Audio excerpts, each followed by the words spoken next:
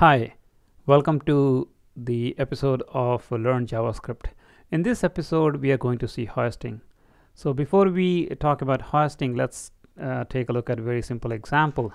So here we have a function called car, and it logs to console car.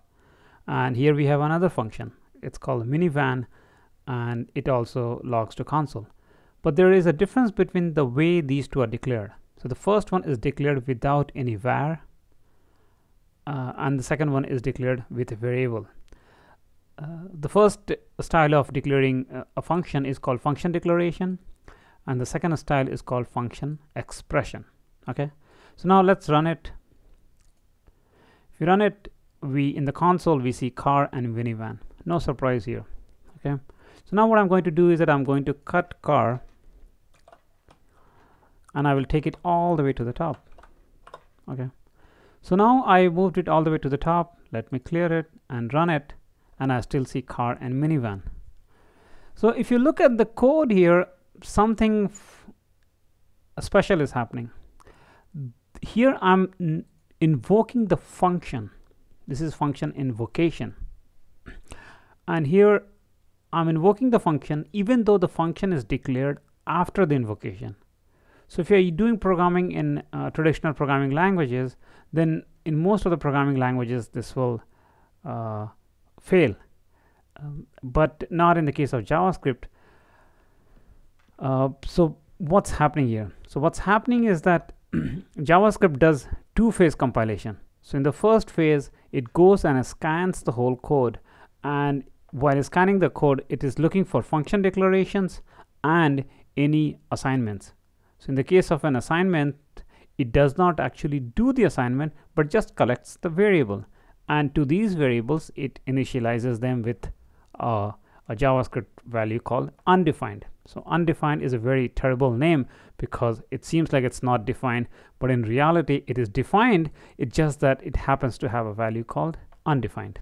Okay, so far so good. Now let's try moving minivan to the top. As you can see, as soon as I copy minivan, I get an error, and I'm getting an error because in the first pass, when JavaScript runtime collected the variable minivan, it was just it had the value undefined. It did not do the assignment. So that's why we are getting undefined is not a function. In order to fix this problem, in the case of minivan, it must be after the assignment operation, which is the assignment operation that is happening here. Okay, so that's about how the function declaration and function expression differ.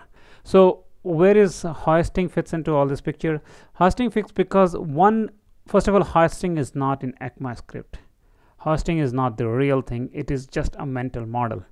So the way people like to present this is that in all the variables are getting hoisted to the top. So in this case, it is same as saying var car, and then from here remove minivan and put minivan. So in this case, what's happening is that minivan is declared undefined, car is declared undefined, and then when you invoke car here, it works because it's a function declaration. But in the case of minivan, the assignment has not happened. So as soon as we move here above the declaration, above the assignment, we will get the error undefined is not a function. That's it about this episode. I will see you next time. Thank you.